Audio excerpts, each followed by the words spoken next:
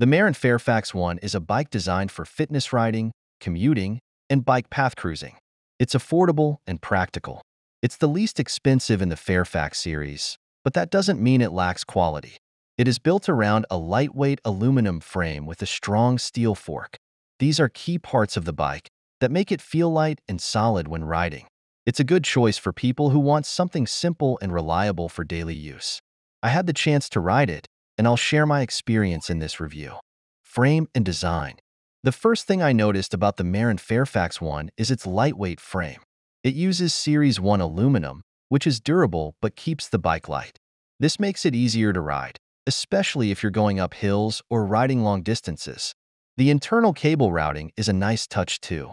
It keeps the cables out of the way, giving the bike a cleaner look. You don't have to worry about them getting snagged on anything. The frame also comes with mounts for a rack, fenders, and a kickstand. These little details make the bike versatile. You can add more parts to it, like baskets or a rack, which could be handy if you're using it for commuting or running errands. The bike has the option to customize it for your needs. The steel fork is another important part of the design. It's not the lightest fork out there, but it provides stability. I felt that the bike handled well even on rough patches of road. The fork kept everything steady, and I didn't feel too many bumps. It gives you a little more confidence, especially if you're riding on streets with potholes or uneven surfaces. The geometry of the bike feels comfortable for longer rides. I didn't feel too stretched out or cramped. It sits somewhere in the middle, which is good for both fitness riding and commuting. You can ride it for a couple of hours without feeling sore. It's not too aggressive in terms of posture, which is great for people who don't want something that feels too much like a racing bike. It's more laid back, but still efficient enough to get you where you need to go quickly. Gearing and drivetrain.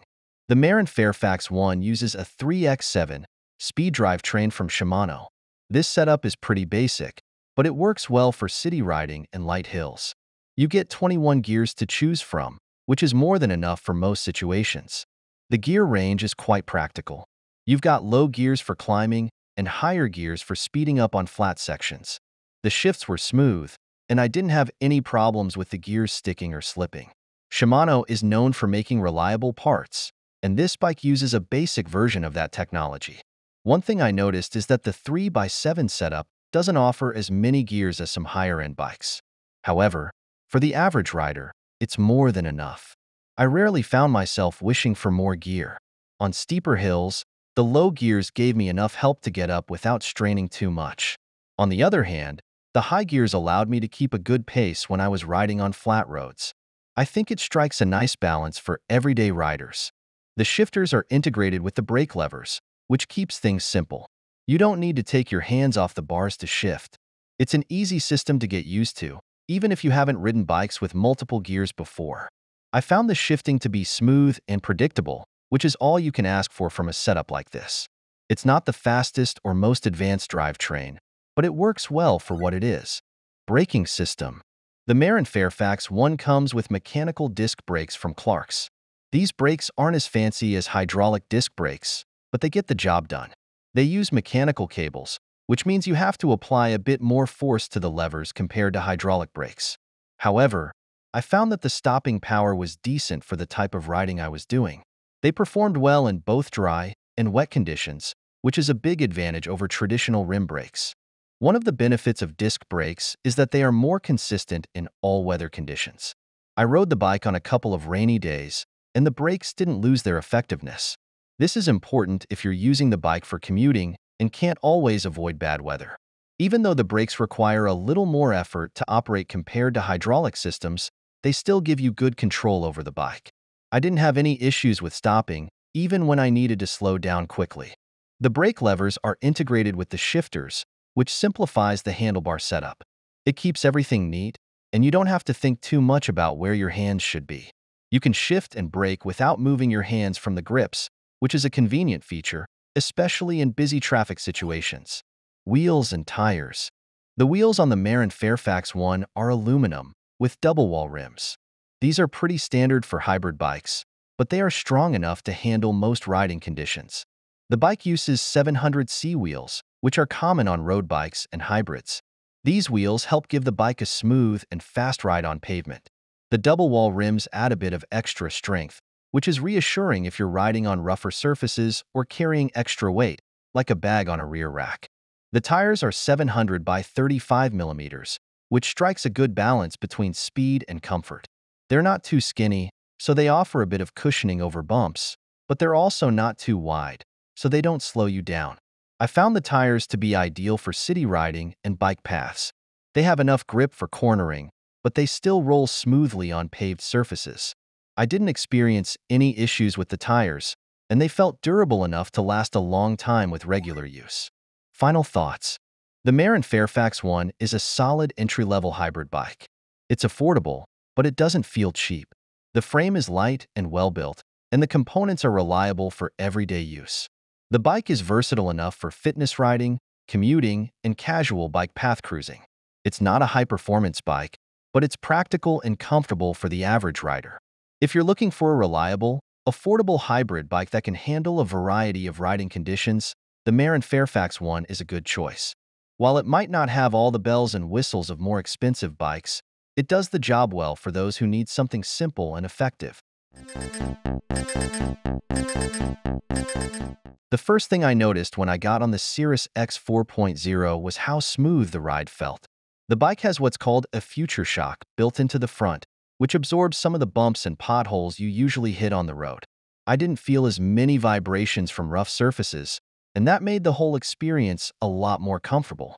This is especially useful if you're riding on mixed surfaces, like going from pavement to gravel. I also like the riding position. It's not super aggressive, like a road bike, where you're hunched over the handlebars. The Sirrus X 4.0 has a more upright position, which made it easier on my back and shoulders. I found that I could ride for longer without feeling sore, which is a big plus if you're planning to use the bike for commuting or longer rides. Comfort and handling. One of the key things about this bike is how comfortable it is. Specialized added some extra features, like ergonomic grips and a saddle designed to fit most riders. The grips are soft and shaped to fit your hands better, so you don't get that tingling sensation in your fingers that sometimes happens on longer rides. The saddle is also quite comfortable, although it might take a few rides to break it in. At first, it felt a little stiff, but after a few days, it started to mold to my shape. The wide tires are another feature I appreciated. They're 700 by 38 millimeters, which means they're wider than typical road bike tires. This adds more stability and grip, especially when riding on gravel or uneven surfaces. I found that I didn't have to worry as much about slipping or losing control, even when I took the bike off the pavement and onto dirt paths. The extra width also contributes to the overall comfort, as the tires absorb some of the bumps along the way. The bike handles well, even in tight corners or on winding paths. The steering felt responsive, and I didn't have to put too much effort into turning. This made the bike feel agile, which is great for city riding or navigating through traffic. Build quality and components. The frame of the Sirrus X 4.0 is made from aluminum, which keeps the bike lightweight but sturdy. It's not the lightest bike I've ever ridden, but it's lighter than other hybrids I've tried. Specialized also added a carbon fork to the front, which helps with both weight reduction and absorbing vibrations from the road. I could tell that the bike was well built because everything felt solid, from the frame to the handlebars. One of the standout components on this bike is the SRAM NX drivetrain. It's a 1x11 setup, which means there's only one chainring in the front and 11 gears in the back. This makes shifting simpler because you don't have to worry about a front derailleur. I found the shifting to be smooth and precise. The wide range of gears, 11 to 42 teeth, gave me plenty of options for different terrains. Whether I was climbing a hill or cruising on flat roads, I could always find the right gear without too much trouble. The hydraulic disc brakes were another component I liked. They provide strong, reliable stopping power, even in wet conditions. I didn't have to pull hard on the brake levers to come to a quick stop, which made me feel more in control. In busy areas or when riding in traffic, having good brakes is really important, and the ones on the Sirrus X 4.0 didn't disappoint. Versatility. One of the things that make the Sirrus X 4.0 stand out is its versatility. This bike isn't just for road riding. It's designed to handle a mix of surfaces, from smooth pavement to gravel trails. I tested it out on both, and it performed well in both situations. On paved roads, it felt fast and smooth, but when I took it onto gravel, it still felt stable and comfortable. The wider tires and future shock really made a difference when the surface got rough. I also appreciated the bike's ability to carry extra gear. It has mounts for racks and fenders, which means you can easily turn this bike into a commuter or even use it for light touring. I didn't attach any racks or bags during my test rides, but I can see how it would be useful for someone who needs to carry things like groceries or work supplies. The Sirrus X 4.0 is a great option if you want a bike that can do a little bit of everything. It's not specialized for just one type of riding, which makes it a good all-around choice. Whether you're using it to get around town, explore local trails, or go on longer rides, this bike can handle it. Final thoughts. The specialized Sirrus X 4.0 is a great bike for anyone who wants something that can handle a variety of surfaces. It's comfortable, thanks to features like the Future Shock and ergonomic grips, and it's versatile enough to be used for everything from commuting to gravel riding. The 1x11 drivetrain is easy to use, and the hydraulic disc brakes provide reliable stopping power. Whether you're riding on smooth pavement or tackling rougher trails, this bike can handle it. The Giant Escape 3 is a bike I've been using for some time now, and overall, I'd say it's a good choice if you're looking for something basic and reliable. I wouldn't call it flashy or high-tech, but it does what I need it to do without too much fuss. Whether I'm heading to work, running errands, or just taking a ride to clear my mind, this bike fits right into my daily routine. It's the kind of bike that doesn't demand a lot from you, but it gives back in terms of being practical and easy to ride. When I first got on the bike, I noticed how light it felt. The frame is made from aluminum, which makes it pretty lightweight, especially compared to steel bikes. This makes it easy to handle and helps when you need to go a little faster. It doesn't feel like you're dragging a heavy bike around. But even though it's light, it feels solid enough that I'm not worried about it breaking or being too fragile. I feel like I can take it on different surfaces, from smooth city streets to bumpier paths, without a problem. The ride itself is smooth, and I think that has a lot to do with the 700C wheels. These wheels are a good size for a mix of speed and stability. They roll well on most surfaces, and I haven't had issues with the tires feeling too thin or too fat. They're just the right balance, which makes the bike feel steady. The tires are puncture resistant, which is a big plus. I don't have to worry about getting a flat every time I hit a rough patch on the road or some broken glass. One of the things that stood out to me early on was the positioning of the handlebars. You sit more upright on this bike compared to some others, which I find much more comfortable for everyday riding. It doesn't put as much strain on my back, neck, or shoulders, so I can ride for longer without feeling sore. I like this because I use the bike for commuting, and I'm on it for a decent amount of time during the day. It's not a racing bike, so I'm not leaning forward in an aggressive posture. Instead, it feels casual and relaxed, which is exactly what I want. One of the main reasons I went with the Giant Escape 3 is because it's versatile. It has 21 gears, and for me, that's more than enough. I use the bike to get around town, and sometimes that means dealing with hills. The 3x7 gearing system, 3 chainrings in the front and 7 in the back, gives me plenty of options to find the right gear for the right situation. Shifting between gears is easy, and the Shimano shifters do their job well enough. It's not going to be the smoothest shifting you've ever felt if you're used to high-end bikes, but for the price point and the kind of riding I do, it works just fine. The Shimano Tourney derailleurs are also pretty basic. They get the job done, but they're not top of the line. I've had no major issues with them so far, but I imagine they might wear out quicker if I were putting a lot of miles on the bike every week. For my purposes, though, they're fine. If you're someone who's planning to ride long distances or in harsher conditions, you might want to consider upgrading these parts eventually. The brakes on the Giant Escape 3 are linear pull brakes, sometimes called V-brakes. They're not disc brakes, which means they don't have the same stopping power, especially in wet conditions. But in dry weather, they work well enough. I feel in control when I need to stop, and they haven't let me down so far. I would have preferred disc brakes for a little more confidence when it's raining, but again, this bike is on the simpler side, so I wasn't expecting high-end brakes. For city riding and casual use, these brakes do the trick. The bike also has some practical features that make it a good fit for commuting. There are integrated rack mounts, which I haven't used yet, but I plan to. If I need to carry groceries or a backpack, I can easily add a rear rack and make the bike even more functional. This is a nice touch because I don't have to figure out how to attach a rack without built-in mounts. It's ready for that kind of customization if I need it.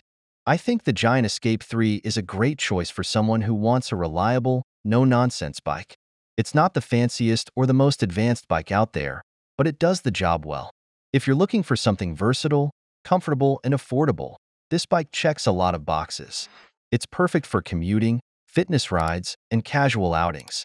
The design is simple, the components are functional, and the overall experience of riding the bike is smooth and easy.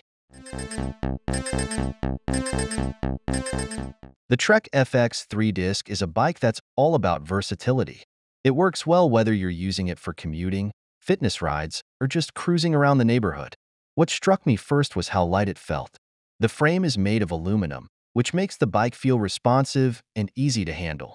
The carbon fork does a good job absorbing vibrations, which I noticed when riding over some rough pavement. It helped smooth out the bumps, so I didn't feel every crack in the road. The 1X drivetrain setup is another feature I liked. Instead of dealing with a front derailleur, you only have one chainring in the front and a wide-range cassette in the back. For me, this made shifting simpler and less of a hassle.